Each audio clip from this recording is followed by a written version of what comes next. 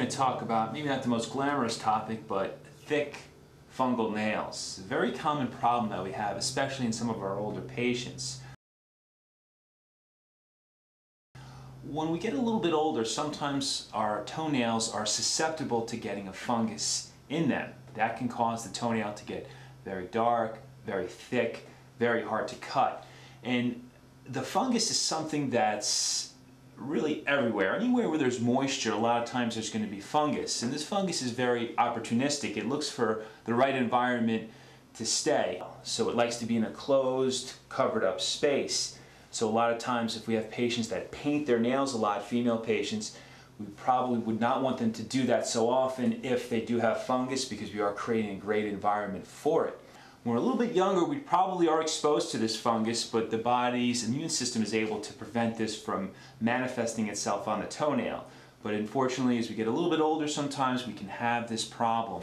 And what typically will happen is we'll get a thickened nail that has a dark discoloration to it, and the fungus starts to exist underneath the nail, and that can be very difficult to cut. So when we have a fungal nail, what are our options to get rid of it? Now, the fungus is not something that's a life-threatening issue, but something that can cause a lot of discomfort when the nail gets to be a certain thickness. So the mainstay for treatment right now is medication by mouth, and these medications have proven to be very safe.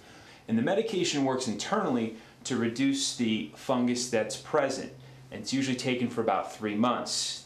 Other options, if patients aren't interested in taking a medication by mouth, there are topical prescriptions out there which will help to improve the appearance of the nail.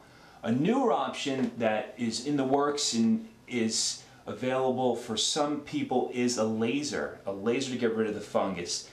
The only unfortunate part with this is it's not covered by insurance companies yet, but it is an exciting option down the road. The key to getting rid of this fungus, though, is seeing a foot doctor that can help you manage the condition and possibly prescribe different medications.